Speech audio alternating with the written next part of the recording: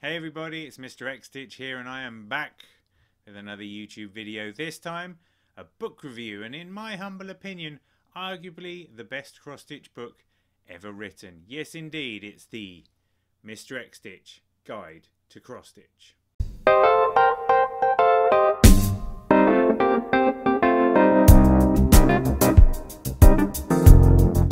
Yes indeed. How are you, my beloved friends? Welcome to this book review. This book review is of the Mr. XStitch Guide to Cross-Stitch, a book that I have written myself, yes indeed, and I'm very proud of this book. It's my love letter to the craft that got me started on my journey to becoming Mr. XStitch. And well, I thought when I got the opportunity to write the book that this may very well be the only opportunity I have, so I put my all into this book. And in this video I'm going to break it down for you so that you can understand why it's the only book you'll need. Now don't get me wrong, many other books are available for you cross-stitching fans out there, and I'll link to my book review section so you can have a dive in there and choose for yourself. But if you just need one book to get started, a book that's going to cover all the bases, then just get my book. I know that sounds like I'm really bragging, but I put everything into this book. I've done everything I can in this book to explain to you why cross-stitch is so much more than just a hobby. This book will show you what you need to get started and then explain to you why cross-stitching is good for you and how you can take it from a humble hobby all the way through to an art form. Let's dive a little deeper into the sections and you'll understand what I mean.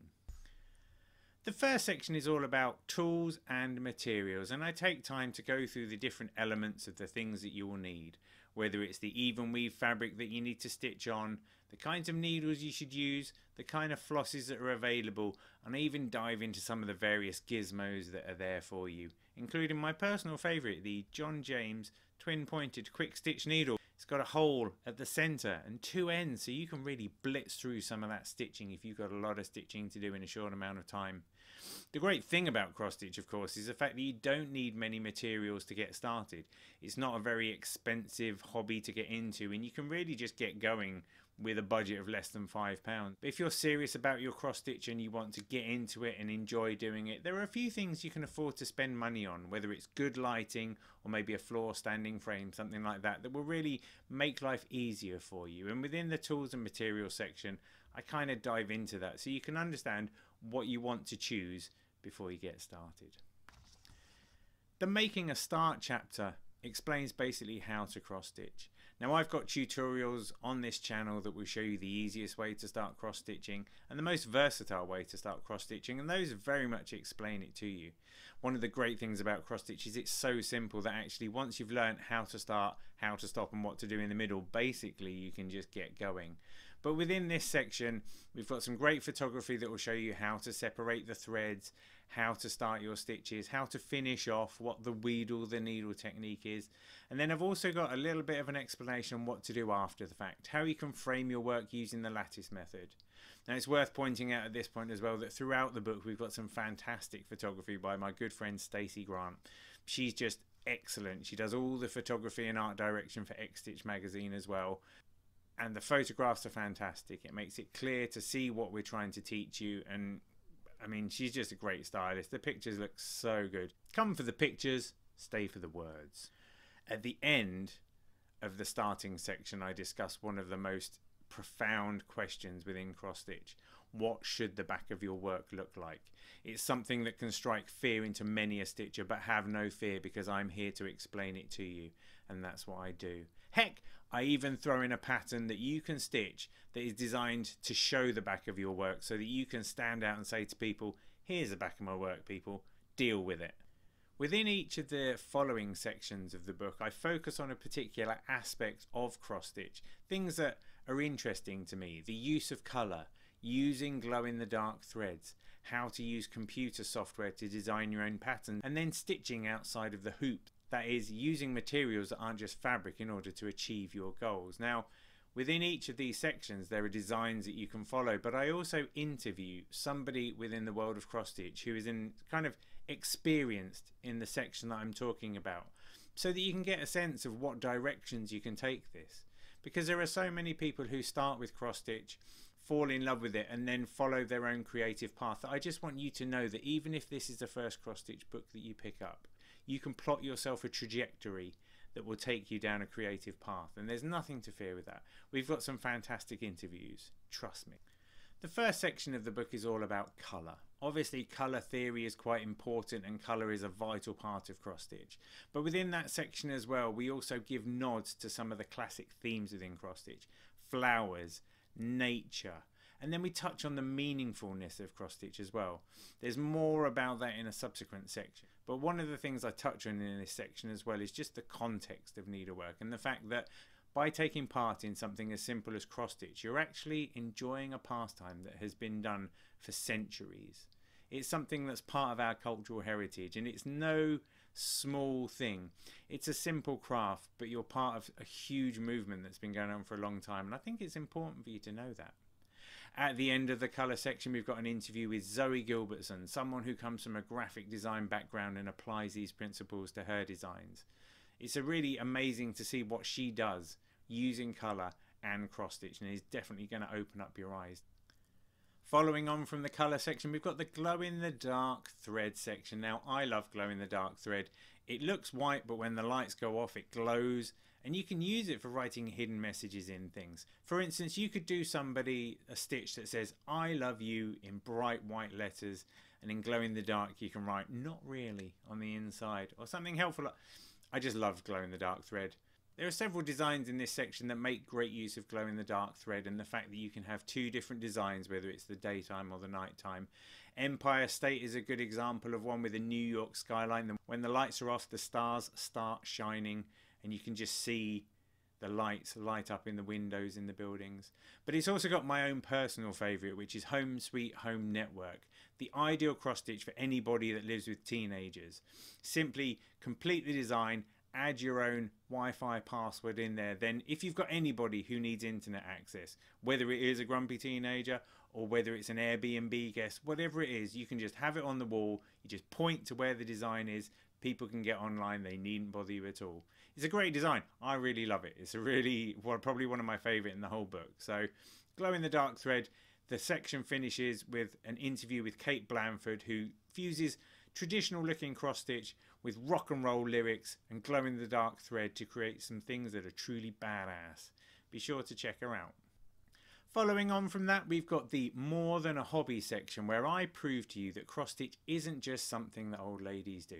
It's something that can be used as a form of therapy. It's something that can be used as a form of political activism. It most definitely is something that can be used as an art form. Within this section, there are several designs that will help you explore this concept. My personal favourite within this section, a pixelated version of the Mona Lisa, which is really straightforward to do. Stitch it, give it to a friend. If anybody feels that embroidery isn't an art form, you can go, well, I've just cross-stitched you the Mona Lisa, baby. What do you make of that? At the end of this section, we've got a fantastic interview with Lithuanian artist Severia, who cross-stitches on metal, carbonets, buckets, all kinds of things. Her work was featured at Dismaland, the show that was curated by Banksy a few years ago. She's truly amazing. I'm glad to have her in the book. You're going to love her work. Now, it's one thing to talk about cross stitch, it's another thing to do a bit of cross stitch, and then it's another thing to start making your own cross stitch. And in the design section of the book, I explain the parameters that are involved with cross stitch design. Cross stitch is basically constrained by a few different things: the number of colours, the density of the stitches, that is how many stitches per inch are on the fabric, and then the size of the design. And I use pineapples as an example to explore the different effects that you can have, whether you want a tiny 1-inch pineapple that's going to be really easy for you to complete but doesn't really look like a pineapple, or whether you want a huge 18-inch pineapple in 50 colours that looks super realistic but, let's face it, might take you a couple of years to stitch. Once you understand these parameters, you can then explore your own creativity and use any of the various cross-stitch software that's out there to make your own designs, and that's when your expression can truly become free. For me, finding the cross-stitch software was the thing that unlocked my design desires and made it easy for me to then start to make my own patterns. Before then, I had to settle for the designs that other people have made, and while there are many amazing designs out there, once you start making your own patterns, you really go for it. At the end of the section, we've got an interview with Lord Libidan, who is featured in my Designer Discourse video. Lord Liberdan is an excellent designer. Once you see his designs in the book, you will feel inspired to take the matter further, and you should definitely check out the designer discourse video to understand why I call him the Batman of cross stitch. And then finally we've got the section called Thinking Outside the Hoop, where we look at stitching on different surfaces, whether it's leather bangles, plastic sheets with a grid on them, stitching on metal. The possibilities are endless once you realise that all you need is a grid, and with things like soluble canvas that has the grid on it, you can pretty much stitch on whatever you want these days. So there's some really good ideas to get you going within that section. And then there's an interview with Les Deux Bureaux, two French designers who are known for their work on chain link fences and outdoor yarn bombing activities, something that will really get you going. If you've got a chain link fence anywhere near you, go and get yourself some wool, start applying the cross stitches to those, brighten up your neighbourhood, why don't you? So there you have it, the Mr. XStitch Guide to Cross Stitch. Enough sections to teach you how to stitch, to explain why you should stitch, to encourage you to make your own patterns, and then to pursue your own artistic expression. Cross stitch is a fantastic craft form. It's sublime, it's soul soothing, it's really good for you to do, and I hope that this book will give you everything that you need to get started. Don't forget that you can get signed copies of the book from the XStitch magazine website. Wonk. And I would encourage you to get it. I mean, heck, get it out of a library if you need to. But have a little look at it, see what you think. Get in touch with me and let you know. It's my love letter to cross stitch. It's designed to give you the opportunity to start stitching. The designs range from small designs that you can do in a day to designs that will take you several weeks and have got nearly 100 colours in them. There's something in there for everyone, and I've put my heart into it. I can't really explain it any better than that. You know, it was the book I wanted to write. It came together. It looks good. It's got everything you need to know in it. So hopefully you'll feel like you want to have a go with it. So yeah, there you go. That was the Mr. XStitch Guide to Cross Stitch. Maybe the best cross stitch book you've ever read. Definitely the best cross stitch book you've ever read, written by a man who's talking to you now. Feel free to get a copy of it. Feel free to leave a comment below if you've read the book, if you like the book, if you want to know any more about the book, or even if you just wish I'd stop talking about the book. Are there any other books you'd like me to recommend? I am always willing to review cross-stitch books for you, my beloved friends, so let me know. Thanks for taking the time to watch the video. Feel free to like it. If you like it, I'm happy with that, and I'll catch you on the next one. Thanks everybody. Happy stitching.